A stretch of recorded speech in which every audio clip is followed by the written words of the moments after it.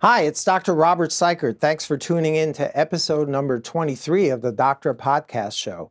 Today, I'm going to be discussing a topic that's very near and dear to my heart, and that is the topic of corneal transplantation. As you may know from my other episodes, I'm an ophthalmologist. I specialize in cornea and also specialize in corneal transplants. The history of corneal transplants is very interesting. In the early 1900s, there were a group of eye surgeons who realized you could transplant the cornea from one person who dies and donates their eye and donates their cornea into another person who has a cornea problem. There were many people who had either injuries to their corneas or had infections of their corneas or sometimes genetic disorders of the corneas who needed new corneas. The big problem was there was no way to find a corneal donor because there was no organization that did that. In the mid-1940s, there was a famous eye surgeon, R. Townley Peyton, here in New York City, who had a great idea that instead of surgeons hunting for donor corneas, he would create what's called an eye bank. An eye bank is an organization that collects eyes and corneas from people who die and pass away, donate their eyes, donate other organs, and then those corneas can be given to surgeons who have a patient in need of a corneal transplant. So the first eye bank in the entire world was created by Dr. Peyton with the help of some influential, wealthy friends that he had in media and in politics. This eventually led to the creation of many other eye banks around the country. There are about 100 eye banks now, which supply corneas to people who need corneal transplants. And in about 1961, there was created the Eye Bank Association of America, which basically helps all the eye banks around the country to get tissue. These eye banks now cooperate with each other. So if you need a cornea in New York and there is not one available, we can have one from California that comes here. When I first started doing corneal transplants many years ago, we were unable to store corneas. They only lasted 24 to 48 hours. So most of my corneal transplant surgeries were done as emergencies late at night or on weekends. I would call the patient and say, we've got a cornea, come into the operating room quick. Fortunately, about 25 years ago, there was invented a solution that would allow us to store corneas for approximately a 5 to 6 day period. So corneal transplant surgery is now no longer an emergency, usually unless it's due to some trauma or some other acute episode. So currently we can schedule corneal transplants for patients, which makes it much better for the patient and the family. So today I invited some guests to join us on the Doctor Podcast Show who are involved in corneal transplants in various ways. And I'd like to introduce my guests. To my right here is Dr. Himani Goyal. Dr. Goyal is the chair of the Medical Advisory Board of the New York Eye Bank, or the Eye Bank for Sight Restoration, it's known. Dr. Goyal makes policy for the eye bank. There's a committee of other doctors, such as myself, and through her leadership, we make great policies which allow us to provide great corneas for patients in need of that. Dr. Goyal is also a clinical assistant professor of ophthalmology at the NYU Langone Medical Center and also at the NYU Grossman School of Medicine here in New York City. And she's also the chief of ophthalmology at the Bellevue Hospital, which is the largest municipal hospital in New York City and one of the largest hospitals actually in the country. So thanks for coming today. We also have Mr. John Papanak, who's been very nice to come today. Mr. Papanak has had corneal transplant surgery in the past. He's a recipient, and he's going to be telling us some information about his experiences with that. We also have Eduardo Gonzalez. Thanks very much for coming, Eduardo, today. We appreciate it. Eduardo is also a corneal transplant recipient, and he's also on the Eye Bank's Leadership Council, volunteering and helping with the eye bank, so that'll be great. And we also have Maria Chelko here to my left, who's the communications manager for the Eye Bank for Sight Restoration in New York, and we'll be speaking with her as well. So, Himani, I'd like to start with you. Could you tell me about corneal transplants? What kind of patients need corneal transplants and for what sorts of conditions? Yeah, thank you so much for that lovely introduction. It's really nice to be here with this group. But as you alluded to already in the explanation, corneal transplants are when you look at the eye, you see the colored part of the eye, you see the white part of the eye. The cornea is actually the clear cover over that colored part of the eye. It's the first surface that helps us to focus the light as it enters the eye. And any loss of that clarity or its perfect shape will either distort your vision or blur your vision. And so any disease processes that can affect the cornea in that way could potentially benefit from having a transplantation. Corneal transplants have come a long way even, since I've been in practice. It's really amazing to hear your history about it too. But so those conditions can include something that happens over time, like something that can cause the cornea to get swollen. It loses its clarity. If you get an injury and it heals, but then the cornea doesn't heal clearly, or loses its perfect shape, those are conditions that we can schedule a surgery, get the cornea transplanted. And then in acute situations, if you have an infection that's threatening the cornea that needs to be replaced, or a trauma. So really those four major things come to mind. Right. I also have some patients who have genetic diseases like Fuchs dystrophy, which is a common condition where the cornea kind of ages prematurely and they eventually need corneal transplants as well. And certain types of infections, for example, herpes simplex virus infections. So I brought today a model of the eyeball. This is about 10 times the size of an actual human eyeball. The cornea is the front of the eye. It's the window of the eye, and the eye is the window to the soul, as we know. So normally the cornea is crystal clear. It's totally transparent. So it's like looking through a clear window pane, and it focuses the light that comes into the eye. When a cornea is damaged or injured or has an infection, it becomes like looking through frosted glass window pane, like in your bathroom. You can see light through it, but you can't make out any images. And that's basically where patients need corneal transplant.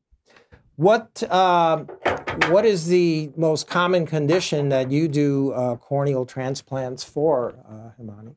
So that has also evolved since the beginning, right? When I was in training, we were doing really only full thickness transplants. Right. And we did it for any disease of the cornea that needed to be fixed. We do full thickness corneas for conditions like keratoconus.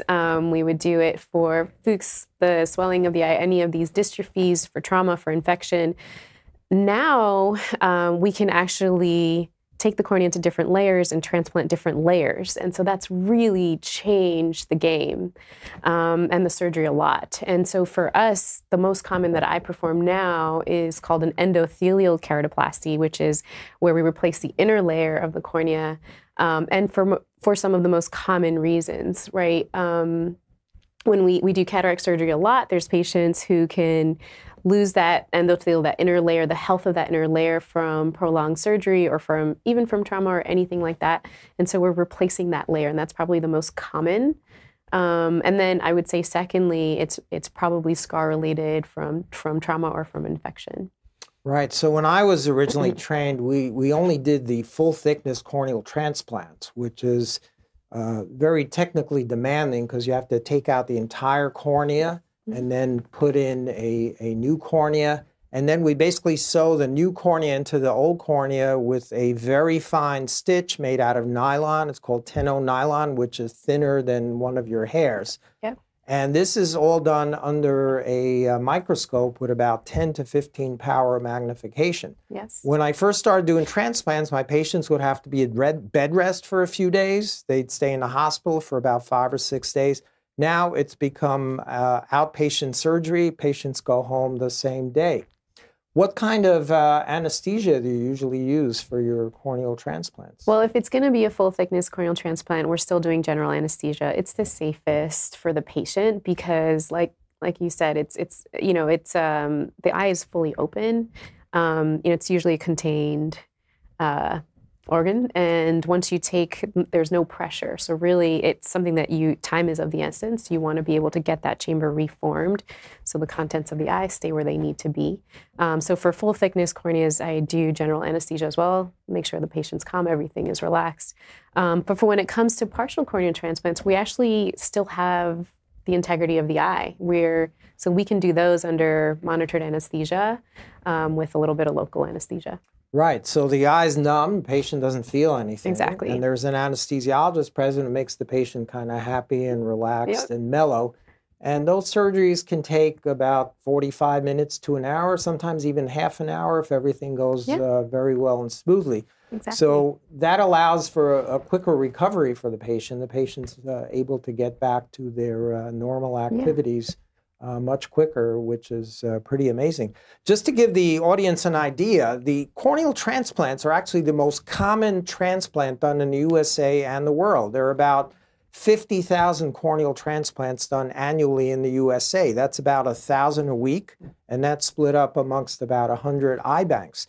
Compare that to other transplants. There are only about 25,000 kidney transplants done annually in the USA, and maybe about 10 or 5,000 liver transplants, heart transplants, and lung transplants. So corneal transplant isn't as exciting as a heart transplant or a liver transplant, but there's actually much more of them done.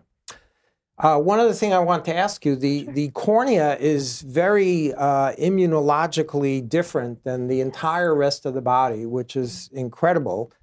So if you have a kidney or heart or liver or lung transplant, you need to be on immunosuppressive drugs the rest of your life. Otherwise, your body rejects this foreign organ. But tell us why, with a corneal transplant, you don't need to be immunosuppressed after the surgery. So the eye is a very privileged organ. It's a part of our body, but it's actually like one of the most external organs. There is a direct blood supply, but as you get to the cornea, it actually becomes an indirect blood supply. So it's what we call avascular. One of the reasons why we need to get a donor match for all the other transplants is because it's supplied by the blood, and the blood needs to be compatible so that you don't reject the tissue.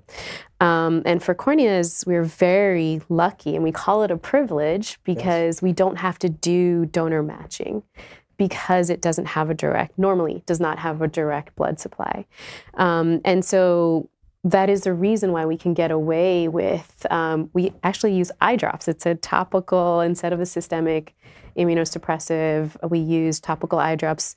It can reject, as there is a healing process. Sometimes blood vessels will grow in that area in an effort to heal, but it is much less than any other organ. And then as we get into the partial corneal transplants, the necessity for that immunosuppression is even less. And that's a huge benefit because of the side effects of immunosuppression in itself, and also for the patient to be compliant with having to do drops every day. Right. It's actually really nice.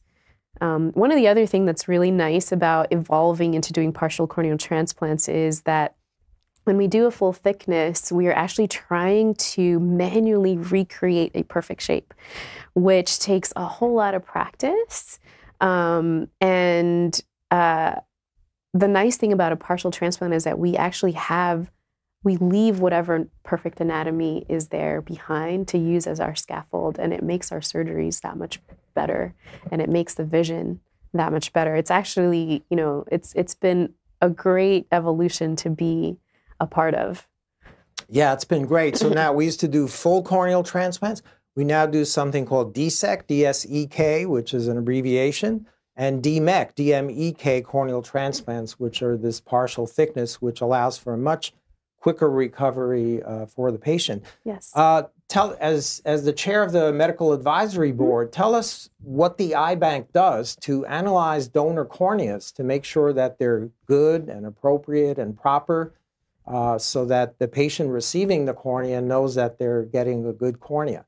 And by the way, you work with Patricia Dahl, who I want to mention is not here today. Patricia's been the executive director and CEO of the Eye Bank for Sight Restoration in New York City since the year 2000, 23 years, went by quick. And she's done an incredible, outstanding job making this the leading eye bank in the world, I believe, and she deserves a lot of credit. I also want to thank Noel Mick for helping me set up this panel today. She's done a lot of work to get everybody together. So a shout out to Pat and Noel for really helping us with this. But tell us what's done in the eye bank when the eye bank receives a donation. How do we figure out that this cornea is indeed good for transplantation? Yeah, so there's a whole lot that goes into it. We take, patient history at the time of procurement to make sure that this is a healthy tissue. And then once it is procured, there's a battery of laboratory tests that are taken, and the tissue is analyzed for how healthy the tissue is in and of itself. So the cell counts of each layer, the clear zone, all of those different parameters. And we also... that is also a process that evolves depending on what diseases are prevalent, what can be transferred from a donor to a live patient. So we make sure that the tissue is clean in that sense, free of disease that can be transmitted from one to the other, and that it's a healthy tissue. And that's not something that we come up with by ourselves. As a medical advisory board, there is an entire Eye Bank Association of America that collectively collects this data, and over time we actually change what those requirements are. I'll give you an example. Like during COVID, we actually had to ask, when the pandemic occurred and COVID was a deadly disease, it was something that we needed to make sure was not going to be transmitted. And then, now that we have reached a different point with that, it's actually the parameters change or the protocols change. So it's a pretty intense process. Right, and there are many technicians working in the eye bank, doing all these tests on the cornea and careful analyses to make sure that it's a perfect cornea for transplantation. Exactly. And one of the concerns my patients have that I'm asked frequently is, how do I know this cornea doesn't have some contagious disease or virus? Right. Tell us what the eye bank does to make sure that we don't transmit any diseases from a donor to the recipient. So we do serologies on the patient, right, to make sure that blood tests. Exactly. Right. Blood tests, obviously history. So if there's something that's there that is transmittable, it's not even going to be offered as a donor tissue. If we don't know, we will process the tissue, but we will await the serologies or the blood tests to come back to make that final decision. I'm not sure. Do you need more details in that? No, I think that really establishes that we do an incredible amount of testing to make sure this cornea is safe. It's extremely rare these days to transmit any kind of disease from a corneal transplant because all this careful testing. Yeah, and the other thing that's actually really important is that the tissue is followed. Like even after it's transplanted, we do a culture on the residual tissue. We call it the tissue rim. That gets sent for culture just in case nothing was detected before. And we follow our patients. And then we are actually required to send in 6-month follow-ups on all of our patients if anything happened later on that could have possibly been related to the tissue, whether it's an infection that develops or something that happens, a failure, a graft failure, we call it, if the tissue gets rejected. So any adverse event is actually reported so we can go back and see if there's anything that needs to be changed in these parameters or the testing protocols. Right, and we also have relatively frequent meetings with the medical advisory board where all the eye surgeons come together and talk about their experiences and has anybody had any unusual experiences, and there's a tremendous amount of feedback loop that occurs so that we make the process better and better. Exactly. So I want to speak to you, John. So you're a corneal transplant recipient, and can you tell us when you first noticed the problem with your vision? Well, sure. It goes way back. I was a young man in New York City. I've just had my 72nd birthday, so we're talking about 42 years ago. I was 30 years old, and I had been nearsighted since I was a young kid and wore glasses. And I was starting my career in New York City. I was a sports writer for a big magazine called Sports Illustrated, way before they started employing artificial intelligence to write their stories. They had human beings actually writing them. I was one of them. And I, like many people, at that time, I wanted to try wearing contact lenses. So I went to my ophthalmologist and had a contact lens specialist recommended to me, and I went to see that person. And when he took the measurements for contact lenses, and these, again, this was the time when, before soft lenses, Right. they were hard, rigid plastic lenses. And he did the measurements on my eye and said, for the first time, I had never heard this before, that you seem to have a little bit of keratoconus. I didn't know what that was. It was explained to me that this is when the surface of the cornea, the curvature is no longer perfect, no longer spherical, like a beautiful beach ball or soccer ball, but starts to look more like a football. It's not a perfect sphere. So that the fitting of a contact lens, which was generally perfectly spherical, became a problem. But nonetheless, they fitted me with hard lenses. I took the time to get accustomed to them and wore them for 2 or 3 years without too much difficulty.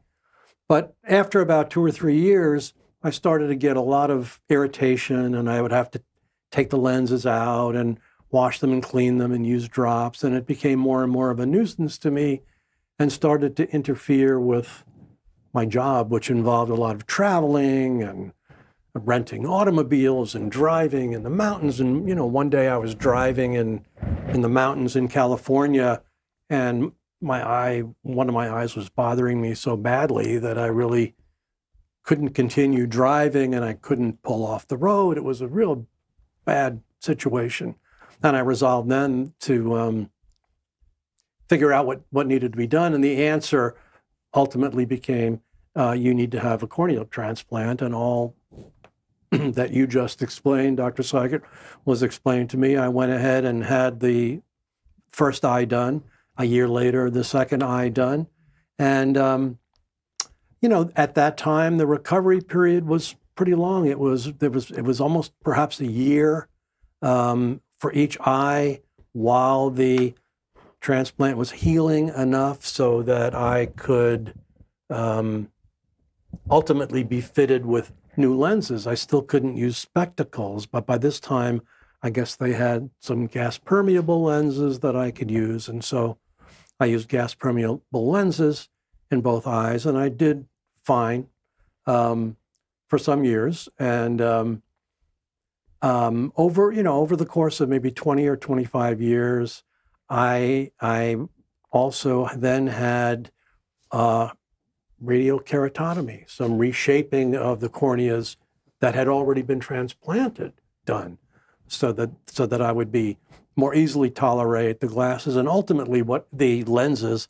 But what I really wanted was to be able to jettison the lenses and go back to wearing spectacles. And ultimately, I was able to get back my glasses.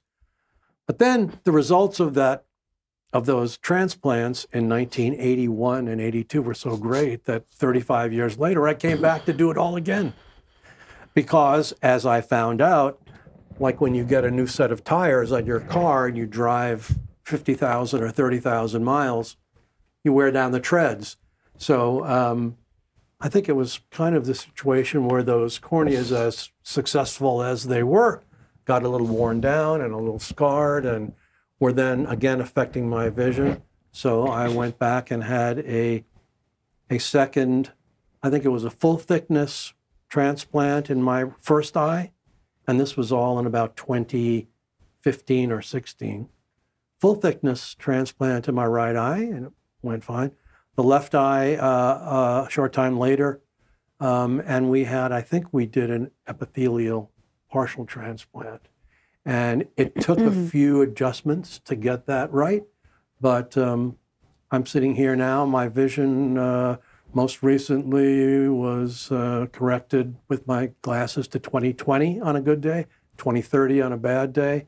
I can do everything I want to do. I'm not hindered in the slightest, and I'm a tremendous beneficiary of all the brilliance and all the genius of the technology and of the organizations of the eye bank and all the procedures that have made this possible. I'm living proof of how effective it is, and I give my thanks to everybody who was ever involved in all of that work, that I have almost perfect vision today. Wow, that's an incredible story. And during the times when you were having those vision problems, was that interfering with your career and lifestyle and activities? Yeah, a little bit. I mean, you know, one of the motivations to find out if I needed a new transplant was not so much my work, but it was my play. So I like to play golf, and I was finding that I would hit the ball and not be able to see it very well. So you're hitting it too far. Well, yeah. I mean, the worst part was to hit a perfect shot right down the middle, and the people you're playing with go, "Oh, what a beautiful shot!" And you're going, "I wish I could see it." You know, it's bad enough when you hit it in the trees, you don't know where it is, but when you missed a beautiful shot, that's kind of depressing. So that sort of hastened the idea to see if I could clear out these corneas and start all over again. And then once that happened, I ended up giving up golf, and now I like to say I'm a born-again jazz saxophone player. And I use my eyes a lot, but more than that, I use my brain and my ears. So they all work pretty well. I actually brought a sax with Oh, well. Just kidding. I don't want to put you on the spot. Another time. But one thing that you mentioned that's interesting about having to have a repeat corneal transplant, when we do corneal transplants, it puts a lot of stress on the cornea. So it's not like the cornea you were born with. And they can last 10, 20, 30 years. I have patients who still have the same cornea. But sometimes after 20 or 30 years, the cells in the transplanted cornea kind of give out. They age prematurely. But the good news is with corneal transplants is we can repeat the surgery with a very, very high success rate again. So I've had patients where I've had to do repeat transplants 20 or 30 years later. In fact, I saw a patient this morning where I did his original corneal transplants when he was 15 years old, a teenager. He had an unusual disorder of the corneas. And I had to repeat one of his transplants last year, 30 years later. So his cornea also lasted about 30 years. But again, that can be repeated. And that's actually easier and safer to do than repeating like a heart transplant or other organ transplant. So the cornea is an amazing organ, and you're a great... I'm a lucky guy. Yeah, you're a very lucky guy. So, Maria, I want to speak to you a little bit. You're the communications manager for the Eye Bank for Sight Restoration in New York City. Yes. Can you tell us what you do in your role? Sure. I've been the communications manager for a little while now. I've been at the Eye Bank for 6 years, and I've held sort of several different positions at the Eye Bank. One of them was to be a hospital and community liaison. So we do a lot of work at the Eye Bank to educate the hospital staff who support the donation process. And we do a lot of public education to raise awareness about the donor registry, the importance of signing up to be a donor, the benefits of corneal transplantation. So my role as the communications manager is kind of twofold. I supervise those hospital and community liaisons who educate our hospital staff, and who work with the community to raise awareness. And then I also work with our communications team to raise awareness just more generally among New Yorkers about the donor registry and the benefits of eye donation. Right. So if someone wants to donate their corneas when they pass away or die, or let's say if somebody dies and passes away and the family wants to donate their corneas or their eyes or other organs, how do they go about that in New York? Specifically, it's similar in other states, but tell us the process here. Sure. Well, the best thing that someone can do if they want to be an eye donor is sign up on the New York State Donate Life Registry to be an eye organ and tissue donor. Is there a website for that? Absolutely. You can do it at the DMV, but you can sign up on our website at the iBank, eyedonation.org. So you can go right online and sign up. So that indicates your wishes to be a donor, and that is a legal consent to be a donor. So that's the best way to indicate that that's what your wish is. And that goes on your driver's license, right? If you do it at the DMV, it does. But the donor registry is actually a database. So if you have indicated your wishes at the DMV, that heart will be on your license. But if you've indicated your wishes elsewhere, the heart might not be on your license. So the license itself is not the registry. I see. So that's the best thing to do, is to sign up and then to share with your family that you do wish to be a donor. It's important that you let people know what your wishes are so that they're aware. Right. If you pass away in a hospital setting, we receive a notification at the Eye Bank where we can look up on the donor registry to see if that person who has passed away had indicated those wishes. So you mentioned your liaison with hospitals. So hospitals actually contact you when somebody passes away, and they let you know, and then you investigate that and see if they're a donor.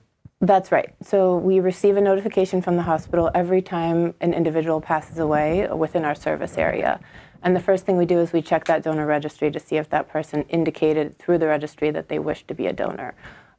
We also evaluate them for medical suitability. We look into the medical chart and see whether or not that patient's a candidate for donation. And if they are a candidate for donation, we'll reach out to the family. So we reach out to the family to let them know that their loved one's on the registry and they're medically suitable. Or we reach out to the family to let them know that their loved one is medically suitable and they're not on the registry, but then it's up to the family to make that decision on their loved one's behalf. And there's a legal order of priority in New York for who can make a donation on their loved one's behalf. So when we reach out to families, we have two different kinds of conversations. One is to let the family know that this was their loved one's wish and they have provided a legal consent for donation, and we support the family through that process. The other conversation is to let them know their loved one is medically suitable to donate, and now they have that decision to make as a family about whether they think that's what their loved one would have wanted. And we have trained family support coordinators who work with the family through that process on the day the donation takes place. How is this gets a little technical, but how is the eye obtained from somebody who passes away in the hospital? Who removes the eye and how does it get to you? So we call them recoveries. Every eye donor recovery happens either in a hospital morgue, in an operating room, or in a funeral home, and it depends on the nature of the donation and the family's wishes where that donation takes place. The donation is always handled by a trained eye bank recovery technician. So it's our own staff member who then travels to the location where the donor is to perform that recovery in a sterile setting and with respect for the donor. Right. When I was an ophthalmology resident in training, one of my things that we did was actually to do the recovery of eyes of people who donated their eyes, and then we would have that delivered to the eye bank.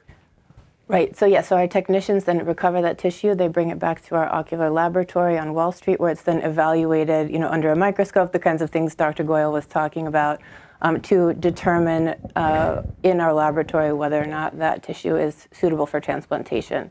And then we'll also prepare it for the different kinds of surgeries. So we were talking about, different layers of the cornea can be transplanted. So we will prepare that tissue for our surgeons, maybe a full thickness cornea, but it might also be prepared in a thinner layer for whatever the transplant surgery is that's been scheduled. Right. One of the things you mentioned about donation, that we don't have to do any tissue typing of any type because the cornea is a special type of tissue. We don't have to worry about rejection usually. What about comparing ages? In other words, if somebody's 20 years old and they need a corneal transplant, what's the highest age of a donor that you would want to transplant into a 20-year-old, let's say? It's interesting. I don't know that I have a cutoff because I'm generally paying attention to the health of the tissue. Right. I think on the flip side, a young cornea is not fully developed, and so that can be technically difficult to transplant. But as long as the tissue is healthy, it doesn't really matter the age of the donor. Right. So the message is we now can look at the cells of the cornea and see if the cornea is healthy. If the cornea is healthy and has healthy-looking cells under a microscope, we can transplant into almost any age group. In the old days, when I first started doing transplants, we didn't have these technologically advanced tests to do. So we would sort of have a rule that we didn't want to go more than 10 years above the age of the recipient. So if somebody was 30, we would use a cornea up to 40 years of age. Because if you have a 20-year-old and you transplant a 70-year-old cornea into them, by the time that person is 50, the donor cornea is about 100. So, but now with modern technology, age doesn't matter as much. Yeah. And also sex doesn't matter. We can transplant a female cornea into a male and vice versa, and it doesn't seem to make any difference. Exactly. I mean, with this technology, we actually can do cell counts on healthy live tissue, so we can see how little cells we actually need to have a healthy cornea for our lifetime, our lifespan. So, yeah, I mean, the technology has helped us in many ways. Amazing. Yeah, definitely expanded our range and has made more use of the tissues, more efficiency, less wastage. Right. So I want to get to you, Eduardo. Tell us about your story, how you first realized you're having vision problems, and what led to your corneal transplants. Well, thank you for having us today. Yeah, my pleasure. I think it happened, I want to say I was in history class. So I was 15 years old. This was 2010. I remember sitting in the classroom, and I couldn't see the board very well, and it happened after I'd sneezed and I kind of rubbed my right eye. And I realized that I couldn't really see all that well. So I'm like, okay, well, surely something's probably in my eye. So, I got some tissues, and I noticed that I couldn't see as well from my left eye. So I ignored it like every young teen. I thought it would go away. Right. Lo and behold, a couple months later, I couldn't see very well again. So I'm like, I wonder what's going on. So, at one point, I started to second guess what was really going on. I thought someone was moving my desk at the end of the day, and I was getting further from the board. Sure enough, I eventually, told my parents, went and we got glasses. I think my general ophthalmologist at the time, we got glasses, but I don't think really they got to what was actually going on. And 6 months later, I kind of mentioned like, hey, I'm not really seeing as well. And he's like, well, you just got your glasses. It's pretty odd that 6 months later, the prescription would change at your age. So, we got a new prescription, new glasses. 6 months later, surely this is going to work. And about 6 months later, again, I wasn't seeing all that well again. So at this point, we decided to, see a specialist, and I decided to see a couple people, but I finally saw someone who I thought could help me, and that was Dr. Zaidman at Westchester Medical. So he diagnosed me with keratoconus. And I had keratoconus in both my eyes, but peculiarly speaking, my right eye was not as bad as my left eye.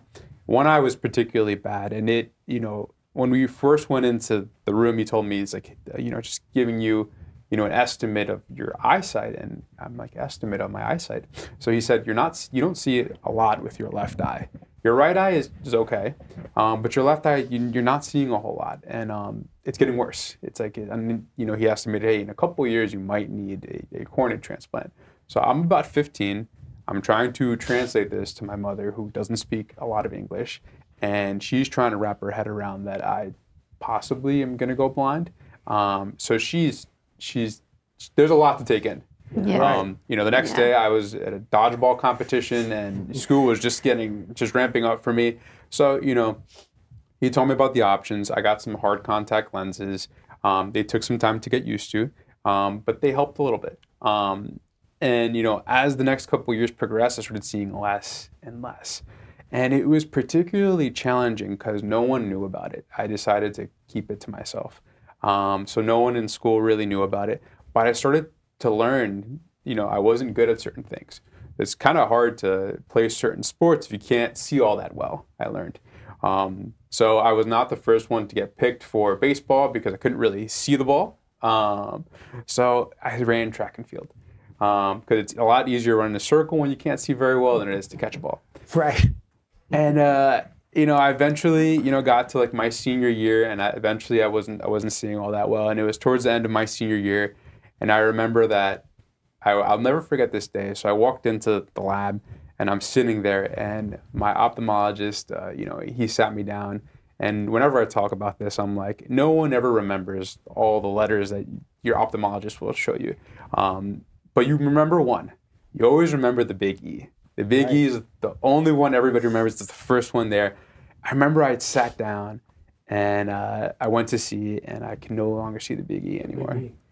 And I think that's when it really hit me that I wasn't able to see it as much. And I remember like hearing my mom like hysterically crying because, my doctor is telling me like, hey, like Ed is now legally blind out of his left eye. His right eye is not bad, but it's not great. And, he's now legally blind. So, we're going to have to talk about like, a couple options about, what's going to happen. So I was, I didn't know it at the time, but there was a lot of wonderful people working behind the scenes to help my situation. And I would later meet them, and some of them are in this room. So there's a lot of great people working at the eye bank to work behind the scenes with the hospital, with my surgeon, to help procure the cornea that would then help me restore my sight. So I did my first semester in college. We kind of prepared for my surgery, and then it basically happened 2 weeks after my first year at RPI. I went to Rensselaer, and I remember, it was a pretty monumental feeling because we're talking about the surgery, we're talking about what could happen. My parents are there, and we had a great team. Dr. Zaidman did a fabulous job.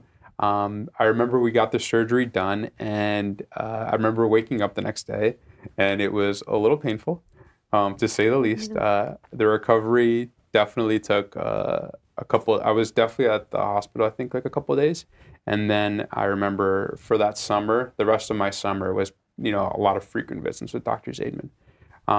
But eventually, about 6 to 8 months later, recovery is going well.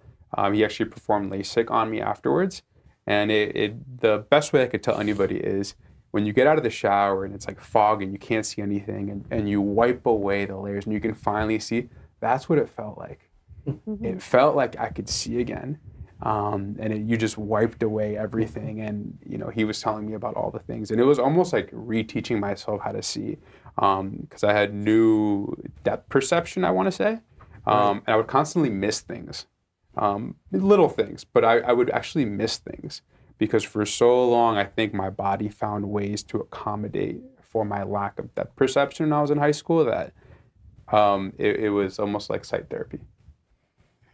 That's an incredible story. So the fog just kind of lifted and you're able to see better. Correct. Yeah, the depth perception is interesting because you need two eyes to get depth perception to allow you to judge distances. Yep. And when the vision in one eye is severely reduced, you lose that. So sometimes you're pouring tea into a cup or coffee and you miss the cup. It's more difficult to park your car and things like that. So that's an amazing story. Yeah. Now I understand you're also a saxophone player. Yeah, actually, I was a saxophone player in high school. I played jazz, coincidentally, and I thought Charlie Parker was great. His music is fantastic. I played the saxophone in high school, but talking about things that I could do pre and post operation. So it wasn't until after the operation I realized how abnormal not seeing was. And I realized that all the challenges I had to go through weren't something that most people actually went through. And I remember, vaguely, so I did pretty well in school. At least well enough to go to university and not make my parents worry too much. But I remember not being able to see all that well. So what I would do is at home, I would read the textbook pretty close to my face, and I would read it twice. So I developed pretty good memory, but I did that. So if I was called on in class, I didn't see the board, I didn't have to read it. But I also got pretty bad migraines from reading that. But I realized that wasn't something that was normal. And then I realized that not being good at sports that required hand-eye coordination, I realized that wasn't normal either. And progressively, I learned a lot of other things, but there were things that I'd love to do that I felt like towards the end of me seeing I couldn't do as well. Driving was one of them. I always loved driving, and I to this day what I do is a couple of friends and we will fly to a different place. We will rent a car and then we'll have a road trip there. And we do this every year, and I strongly feel like I wouldn't be able to do that if I wasn't able to see. Right. Now you're also on the leadership council of the Eye Bank for Sight Restoration in New York City. Can you tell us about that? What you do with that? Yeah, of course. So I think I was introduced to the Eye Bank a few years after the operation. Somebody reached out, and it was actually Maria. It was me, yeah. She reached out to me asking if I would share my story. Yeah. And at that point, I said, yeah, of course. So, we got together. It was during the pandemic. We got together over Zoom. Yeah. Yeah. Right. I just want to interrupt. The Eye Bank was running during the pandemic, still providing corneas for people who needed them. Yeah. Thanks again to Pat Dahl, who worked through the pandemic and made sure the Eye Bank was continuing to run even through those times. Yeah, so tell us about that. Yeah, we got introduced. We did a video. I met the team over Zoom. I wouldn't meet them until a little bit later. But, we met. We talked a little bit about what happened, and I shared my story. And eventually, I started going to more events at the eye bank. I wanted to be involved. I think I felt like I almost had an obligation to tell people my story and just to relate to one another a little bit better, because every time I share my story, there's almost always somebody in the room that will say, I know so-and-so that either had a transplant of some sort, a cornea, if not something else. So it touches a lot of lives. So I felt like it was almost like my obligation, because the gift of sight is something I will never take for granted. So in sharing the story, I actually realized that a lot of my family actually has keratoconus. And I had 2 other relatives that also, had a cornea transplant. But I actually realized that there's probably at least half a dozen individuals in my family who, are currently, working towards finding, how severe it is in their circumstances to see if a cornea transplant is viable. But I actually developed a closer relationship with some of my family members because a lot of us didn't. I guess a lot of us were going through it, but a lot of us never talked about it to one another. Right. So both of you mentioned keratoconus. If people want to look that up, it's spelled Keratoconus. This is a condition of the cornea where instead of it being smooth and round, it becomes football-shaped, as you mentioned, John, and then the light doesn't get focused.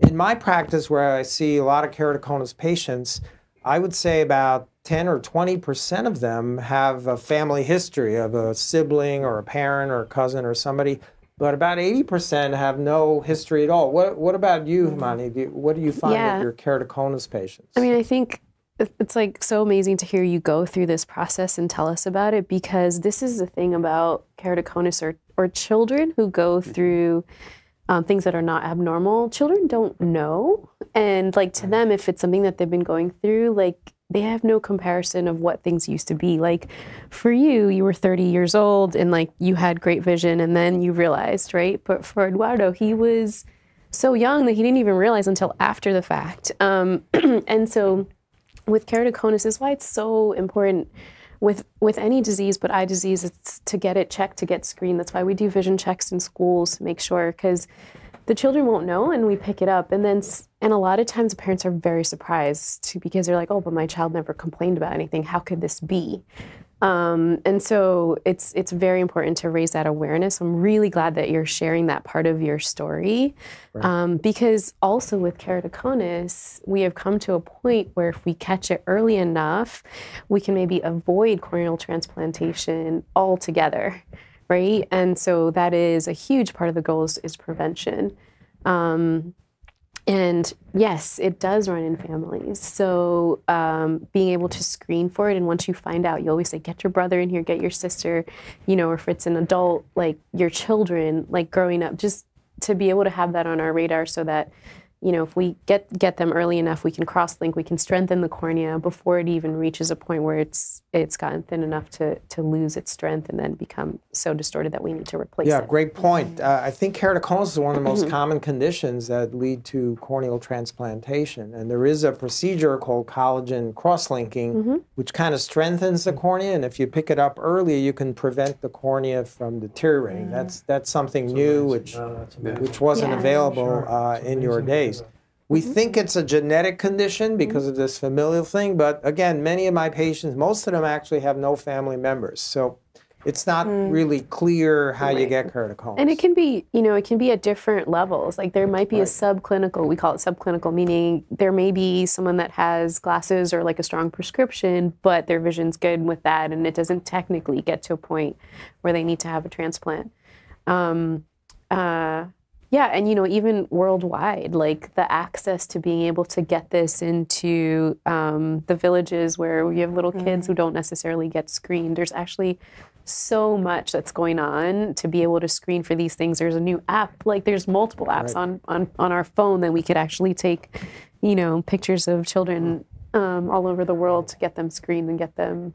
Yeah. I was thinking that two of you maybe should get together and form a corneal transplant band. Jazz orchestra. Right, corneal talent groups. We need to like, get a there should be cornet more. player. We need to get a cornet player involved in that. I can sing. Okay, well, we'll get a cornet player. I can dance. There you go. There, we got the whole band. Right I here. think Ed alluded to this, but one of the things we do in the communications department at the iBank is we reach out to people like Ed, to people like John who have received transplants, and we talk to them about their stories. Sometimes we record videos of them sharing their stories. We write articles about them and try to raise awareness about the benefits of cornea transplantation, so that maybe a parent whose child is experiencing something like you describe might see that video and then go see an ophthalmologist, or just so that someone who's signing up on the donor registry would understand that they're becoming an eye, organ, and tissue donor, and what the benefits of eye donation might be if they do end up hearing from the iBank, to understand, that they're impacting the lives of people that they've actually seen before.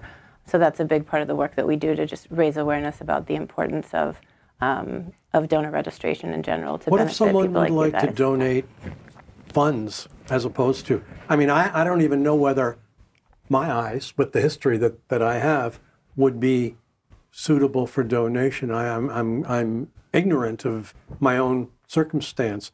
I would doubt that my eyes would be of very much use, except for possibly research.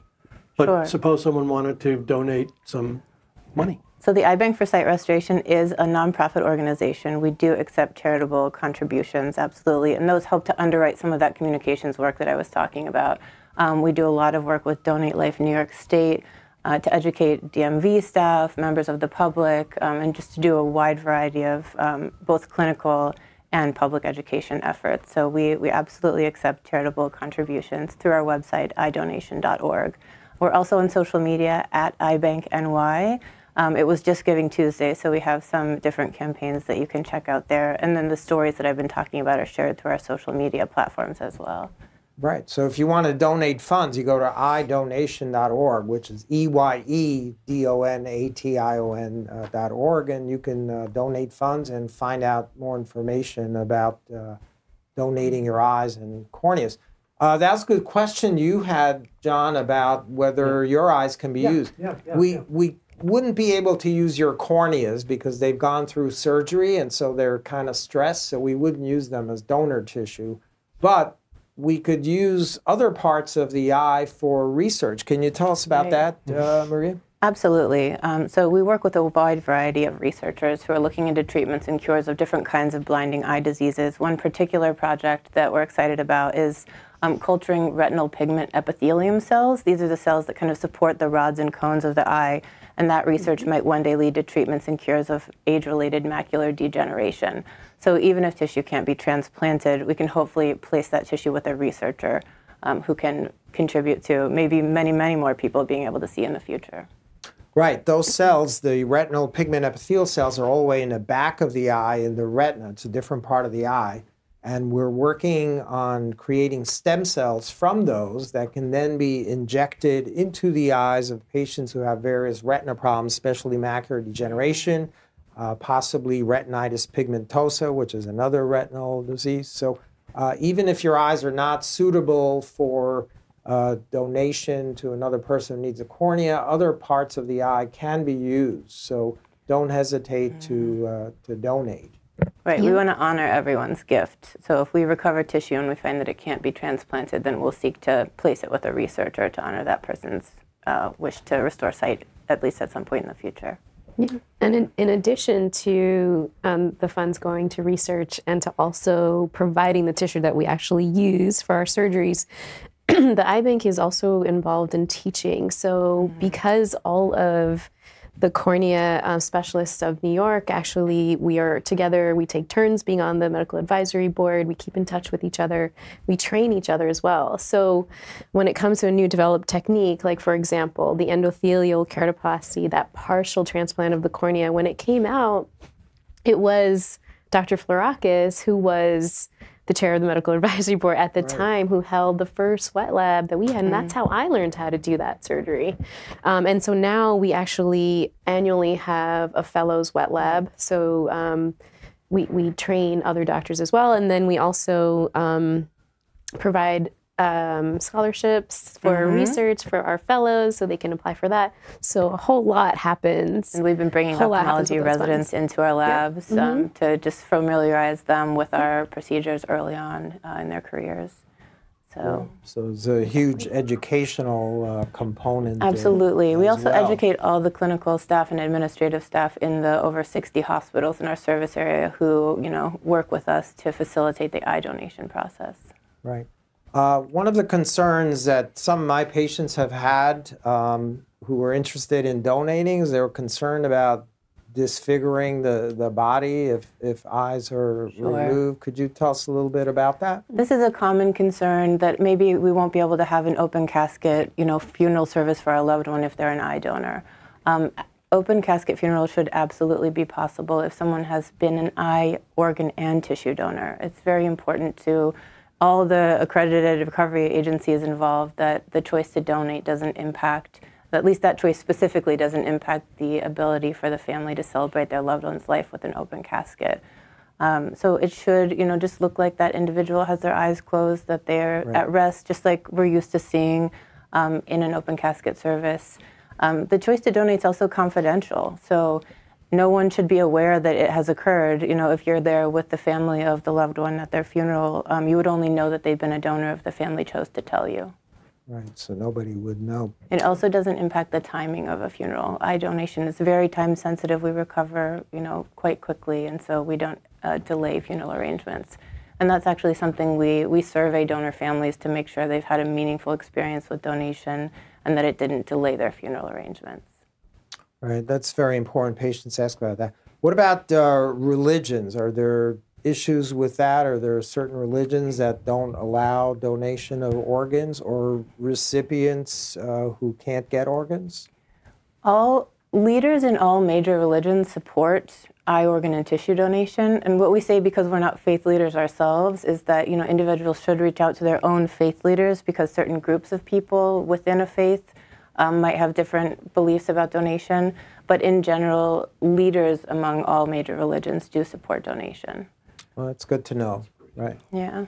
We touched earlier a little bit about the Eye Bank Association of America and how that organization is very important in connecting the roughly 100 eye banks around the country. Because I know occasionally I've needed a cornea and there was none available in the New York metropolitan area, and I wind up getting a cornea from Texas that gets shipped. Right. And several of the airlines actually donate their services to ship corneas across the country. Right. Can you tell us more about the Eye Bank Association, how that works with the different eye banks and what the benefits and advantages of that organization are? Sure. So the Eye Bank Association of America is kind of the governing body over all of the accredited nonprofit eye banks in the country. And it's a place where we can share ideas with each other and things like that, but it's also kind of a network of eye banks, so that in the event that we have a surgeon who needs a tissue here in New York, and we, for whatever reason, don't have that tissue to provide to them, we can reach out to one of the member eye banks, and they can provide tissue to us that we import to our state. So we do domestic imports and exports to each other. And that way we can then provide, if we have a surplus of tissue, we can reach out to our friends at other eye banks and provide them the tissue that we have. Because as you mentioned, we can put it in that preservation media for about a week or so, right. But we want to honor everyone's gift and make sure that transplantable cornea tissue goes to a recipient. So we can offer it out to other states, or we can request from other states tissue if we're in need of it. So we can import and export to each other in that way. And the Eye Bank Association of America helps us to kind of trust each other and understand that we all have the same values. We're all regulated by the FDA, so we have the same standards. And that way we can work together in a collaborative way. And we all agree upon, any innovations that we're all accepting, any thing like the COVID pandemic where we're going to kind of change our standards for a period of time to be more careful. We're doing that all together. That's an important point also. I'm glad you mentioned about the FDA. Everything, all the policies in the New York Eye Bank and the other eye banks is regulated very carefully by the government and the FDA so that everything is extremely safe and done according to proper protocol to prevent problems. I'd like to mention about something being regulated is the donor registry itself is also highly regulated and highly secure. We get a lot of questions about who can access the donor registry. If you've made that decision, can the hospital check? Can an EMT check? Are we looking in my license to see if there's a heart there? Does this impact my medical care? Are a lot of the kinds of questions we get about the nature of the donor registry. But it is a highly regulated database. We can only check if someone's on the registry if we have received a referral from the hospital that that person has passed away. Then we can look up their name. And we, as an accredited recovery agency, have access to that registry, but the hospitals do not. Other organizations do not. If you call the iBank and say, hey, I signed up at the DMV, can you just make sure I'm on the registry? We are not allowed to look up your name. We can walk you through that process online, but you have to do it yourself. We can only look you up if we've received a legal referral from the hospital. So it's a highly secure and confidential registry. That's great to know. So privacy is very exactly. It's protected. A part of your protected health information. All right. That's pretty awesome. John, Eduardo, any other comments you want to make about? Well, I would just like to say I'm so grateful for all the work that the folks, the organizations that you all represent have done. And, you know, it's all fantastic. And I want everybody to know how great this work is. And I'll do everything I possibly can to help promote it to everyone I can. Thank you. Yeah, we appreciate coming. How about you, Eduardo? Echoing the same sentiments, again, like growing up, going through a lot, it was really challenging, but knowing that there is a whole group of people in my corner rooting for me, making it as seamless as possible so I can see you again is something I will never take for granted. So if we can keep letting people be aware of the privilege it is to be, you know, to donate, you know, we will keep doing that. Well, that's great. I want to thank everybody for coming today. This has been very educational for me, as well as everybody else here, and I'm sure the audience will like this program as well. Learn a lot from it, enjoy it, and benefit other patients out there who may need corneal transplant in the future. Thank you for watching.